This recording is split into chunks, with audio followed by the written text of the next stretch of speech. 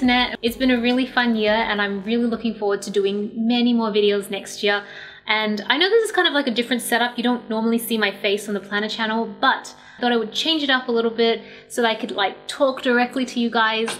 As much as I love filming the normal planner videos with my hands and my desk, I feel like there's some level of disconnect there where I can't you can't see my eyes, my expressions. I thought I would change it up today just to make it a little bit more personal, and so I could also tell you guys how grateful I am for all of you who do watch my channel. I really, really appreciate it. Anyways, at the end of every year, I like to film a favorites video for basically all the related products that I would typically feature on that channel. And I've done this a lot for my beauty channel.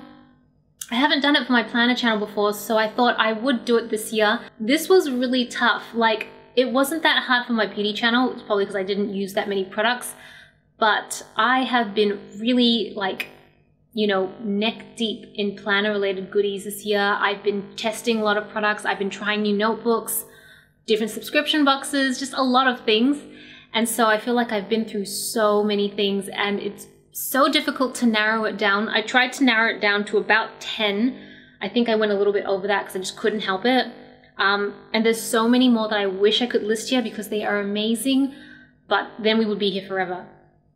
Unless you think we should be here forever. I just wasn't sure how long I should make this video because I feel like my planner videos are already really long and I'm just rambling now. Okay, I'm just gonna get into the video. So these products are in no particular order. I just kind of wrote them down as I was looking in my office and just trying to figure out what I think I really wanted to feature. Like, I tried to picture the scenario where I was like moving house and I could only fill up like a pencil case of stuff. What would I take with me? So these are kind of the items that I would definitely take with me. But honestly, I would be so sad if I could only move with a pencil case. So the first product is the Pilot High-Tech C Coletto pen series, I suppose. Basically, it's a set of gel pens that you can customize. I have quite a few of them. I have the 5-barrel, 4-barrel, 3-barrel, and the 2-barrel. I mostly use the 2 and the 3-barrel because they're not as big as the 4 and 5-barrels. So they're a lot easier and gentle on my hands. But the quality of the pens are so good. I mostly use the 0.3 and the 0.4 black ink Coletto refills, and I just find that the pen writes so smoothly, like just a dream glides on the paper. When I'm writing really small or large, it just writes so easy. I mostly use the 0.3 for, say, my bullet journal, and I'll use the 0.4 for taking notes because it is, despite being only 0.1 millimeter thicker, it just actually seems quite a bit thicker when you write on paper. So I love that. Obviously, there are so many other refills you can get. You can get the gel pens in multiple colors. You can get them in 0.5. I'm not sure if you can get them in 0.7, so that's something I'd have to check, but you can get them down to 0.3 and 0.4. You can get pencil versions, you can get erasers, like it's quite a lot. So you can just totally customize the pen to whatever you want, which is the main thing I love. I love switching out the refills when I'm like, okay, this month I'm gonna write in a blue pen, and so I'll switch out with a blue pen instead. And the best part is that the whole series is pretty affordable. You can get like some Hello Kitty or Snoopy series, and those are gonna cost a little bit more just for the limited editionness of it. But if you get the standard stuff, the refills themselves, like the actual barrels themselves are probably a few dollars, and then the refills are like $1.20, if not less. So that's essentially the price of a pen. So I think it's really good value for money. It writes so, so well. The next pen that I have fallen in love with so much is the Pilot Penmanship Fountain Pen. And I got this in a not so recent Jet Pens stationery haul. And this was one of the first serious delves that I took into fountain pens. And I can say I'm converted. I love fountain pens now. They are so fun to write with. And there's just a certain satisfaction with writing with them. But I love this particular one because it grips really well. It has like a really comfortable grip. So I feel like I can write for a really long time without hurting my hand or anything like that. The nib is extra fine, so it is perfect for like writing really fine notes, especially if you want to write anything in Japanese, like kanji especially. This is perfect for it because it is so fine. The only downside I find with it, but I think this is pretty normal, is that it does have a twist cap. So it's not as easy as just like pop the cap off, right, pop it back on. And you have to keep that lid on at all times when you're not using the pen, because if you leave that pen out even just for like a minute or two without the lid, the ink does start to dry up a little bit and you won't be able to write as cleanly. Like the lines start to get thin, a little bit scratchy. You have to put the lid back on, wait a few minutes, and then you can write again. So that's just worth keeping in mind. Oh, and pro tip, do not shake your fountain pen like this. Don't do that. You end up with like ink everywhere on your desk. I learned that the hard way. The next product I want to talk about is the Bic Whiteout Exact Liner. You guys know, if you watch my Erin Condren plan with me videos, I use the whiteout tape obsessively.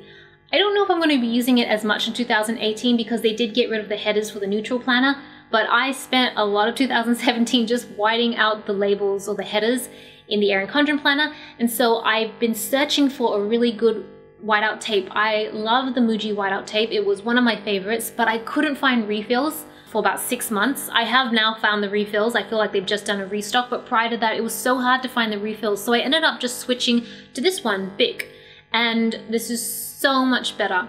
The thing is, with the Bic series, they have different configurations of their whiteout tape. They have one that's kind of like a bit more fat and rounded and not in the shape of a pen. That sucks. This one is terrible. I don't have the exact name, but I just would not recommend it at all. The tape just flies out so easily. It stretches. It's just, no, do not like. But the Exact Liner is so good.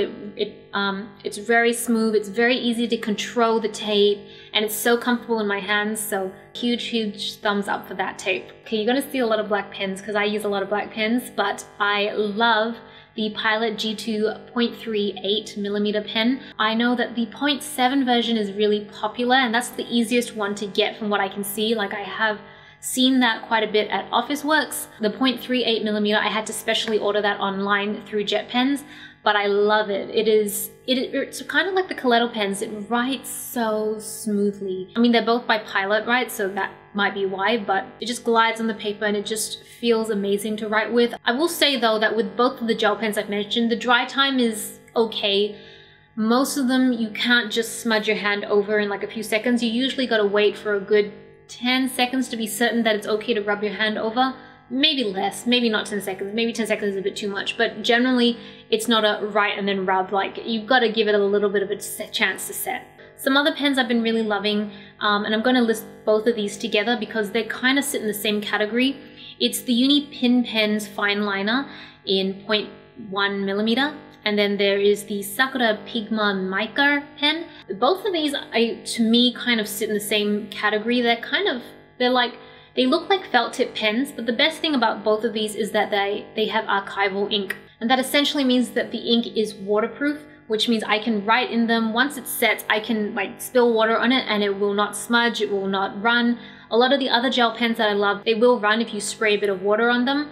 And you might be thinking, why are you putting water in your notebook? Well, think watercolor. If I draw a picture with my Coletto pen and then I try and watercolor it, the edges just melt away. Like, it's not a good look. So I always use these two pens consistently for drawing things around watercoloring, or anytime I'm going to use even a marker to fill in the picture later on, just because the marker most of my markers are water-based, so they are going to cause the outlines to smudge or run once I lay down the marker ink. So these two pens are, like, to me, the best to use when it comes to drawing. Speaking of watercolors, this video wouldn't be complete if I didn't mention Winsor Newton. They are one of my favorite watercolors on the planet. It was so hard though because I was kind of tossing up between Winsor Newton and Schmickel, because I do use Schmickel a lot as well, but I think the Winsor Newton just wins because it has that little case that I love, that travel case. It's so easy to use, it's easy to travel with. I love it. The watercolors from Winsor Newton are so pigmented, so I feel like a little bit goes a long way. They last a really good amount of time, and as I mentioned in my watercoloring video, when you run your fingers over the actual watercolor, it doesn't have that chalky feel. It's very smooth, very nice. To complement my watercolors, I would have to recommend my Pentel Aqualish water brushes. I mostly just use the medium brush because I just feel like it's very multi-purpose. It has a decent amount of thickness to do a rough background, but it's so fine tipped that you can actually use the tip to do a bit more fine work. So generally I use this pen, but I do have all the other brushes as well, especially when I need to do really detailed work or I just want a really big wash of color. But I couldn't recommend these brushes anymore. They basically are watercolor brushes and you fill them up with water on the inside, so you don't need to walk around with like a well of water when you are watercoloring, which means you can watercolor on the go. I mean, I've raved about these pens enough in my watercolor video, so you would have seen them before if you've watched that video, but yeah, if you're a fan of watercoloring, then you need to get a water brush. In terms of markers, there are so many good markers on the market, so many at all different price ranges. I don't feel like I've used enough different markers to really give you a comprehensive review on like marker comparisons or anything like that. So I'm just going to talk about the ones that I have used. And the main one that I do use is the Tombow markers. I went ahead and bought like the set of 92 markers that you can get off Amazon. And I love it. It is so many colors, like it's like a stationery lover's dream to see all the colors lined out, and it's amazing. But I'm featuring the black version because that's the one I use the most. So for those who aren't familiar, it basically is a dual tip marker. One side is kind of like a brush tip, although it's more felt, it's not an actual brush. And then the other side is just kind of like a more blunt marker. I feel like I've messed up my brush tip a little bit because I've used it so much that it's kind of a little wonky and not very straight anymore, or not very fine and sharp anymore, but I love this. It's just such an easy pen to use. I can do all sorts of calligraphy with it. I can write notes with it. It's just very versatile.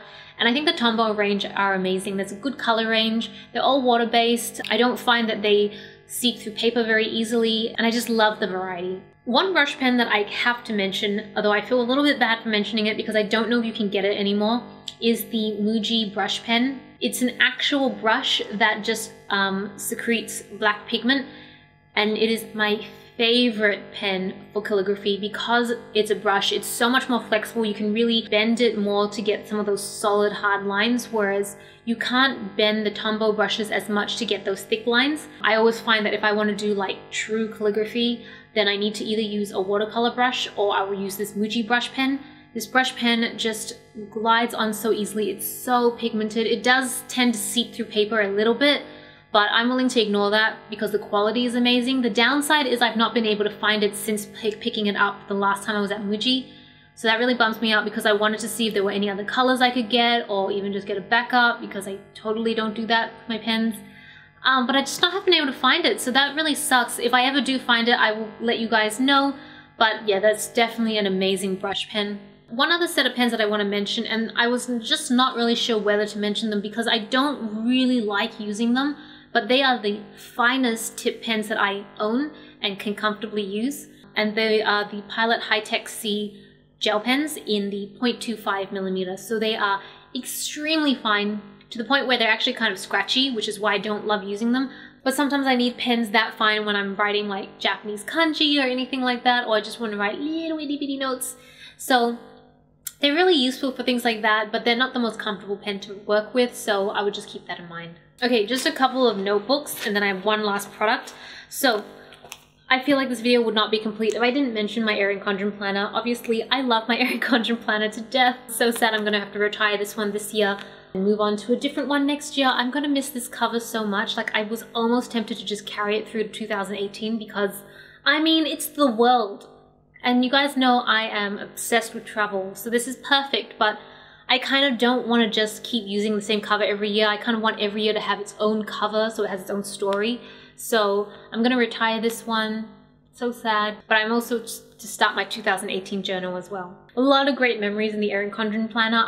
This is like my 3rd year that I've had this, so the next year, 2018, will be my 4th planner. And the memories are priceless. Like, if my house was on fire, I would grab my planners instantly because there's so much memory in them. Never thought I would really talk about a notebook, but I actually really love this notebook, and it is the Lihit Lab.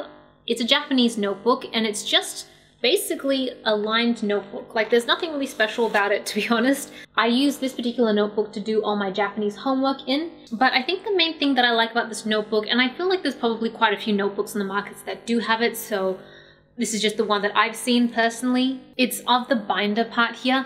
I love that essentially you can switch out the paper if you want, but the binder itself is not like a traditional ring-bound planner or ring-bound folder where the rings are huge. And I always find that with big ring-bound planners, if I'm writing, especially here, my hand hits the rings, and so I can never get smooth writing when it comes close to the rings. And that's a big reason why I don't really like using ring-bound planners for consistent writing. Like, I like storing things in there, but I don't like writing in it a lot. But this, the rings are so much smaller and it's so light that you can just easily write right up to the edge. So this is one of my favorite notebooks. It's just such an easy notebook to write in. If I was still in university, I would definitely be using notebooks like this. I just feel like it's so good for studying, so this is probably my notebook of choice. All right, I have one last item for you guys, and this won't come as a surprise. It's a pen. It is the Uni Jetstream ballpoint pen in 0.3. This is one of the first pens I used when I started planning on this channel, and I use it quite consistently throughout all my videos. In fact, it's the same pen, but I've changed the ink like twice now, just because I have used up all the ink. And it's like my ride or die pen. It is a ballpoint pen. I love ballpoint pens because they don't smudge. You can like run your hand over it pretty much instantly, like a second or two later, and there's no smudging. It doesn't bleed through, and I find that this series is just so easy to write with. You will have used these pens, at least the 0.5 versions, if you buy any of the planners from Hobonichi, because they do offer the 3-barrel versions. So I love this pen, and a lot of you guys have always left me comments about, what's that blue pen you're using? What's the name of that pen you're using? And I've always had to let you guys know it's the Uni Jetstream it's actually 0.38, not 0.3, 0.38. So I thought, kind of sad that I didn't get to do the whole Christmas card run this year. I am going to give away 5 of these pens. So I'm going to pick 5 random winners in the comments. I'm purposely putting this giveaway at the end, and I'm not even mentioning it in the title because I want to give this pen to true viewers, like viewers who are stuck with me, who consistently watch my video, who support me. You are the people who really lift me up when I'm having a bad day, when I'm questioning a lot of things in my life, when I'm just not sure where things are going in my life, or I know it sounds so dramatic, doesn't it? But like, I'm human, I have bad days, and when I read your comments and I see you like love my videos or like my videos and just give me just leave the nicest comments to me, you just don't realize how much it lifts me up and how good it makes me feel. And there's nothing I can do to thank you guys individually, so I'm just hoping that I can do this small little giveaway at the end of this video, and only somebody who's really been watching my videos will see this giveaway and can enter. So it's pretty simple. All you need to do is obviously be a subscriber, and you need to have watched it to this point to even know the giveaway's here, and just leave me a comment down below. In your comment below somewhere, it could be the start, the end, the middle, wherever, just say, I love your Jetstream pen. Just write, I love your Jetstream pen. I feel like that's inconspicuous enough so that people who maybe are just looking through the comments quickly without watching the video will not really know what you're talking about and won't realize that's associated to a giveaway. I don't know, I'm being super sneaky right now. I'm going to leave the giveaway open for 2 weeks, and then after that I'm going to go through the comments and just pick the ones out that have said I love your Jetstream pen in the comment, and then randomly select 5. I will have to message you guys on YouTube to get your mailing address so that I can send the pens out to you. So please, please, please, please check your YouTube messages, or at least have some notification or something if you are planning to enter, because the last giveaway I did, it took a long time to get in touch with every single person because most people weren't checking their YouTube messages, and I just couldn't give the prizes away, so I had to just keep cycling through. So please check your YouTube messages. I really want to give you these pens. I want to show my appreciation. Even though this is a very small way to show you guys how much I love you, I really want to show you guys in some way or form. Anyways, I really hope you guys have been enjoying all the videos I've been putting up for 2017. It's been a blast. I've had the best time, and I cannot wait for 2018. It is going to be an even better year, especially with you guys with me. So thank you so much for watching. This is Celina reporting from my room. Back to you, internet.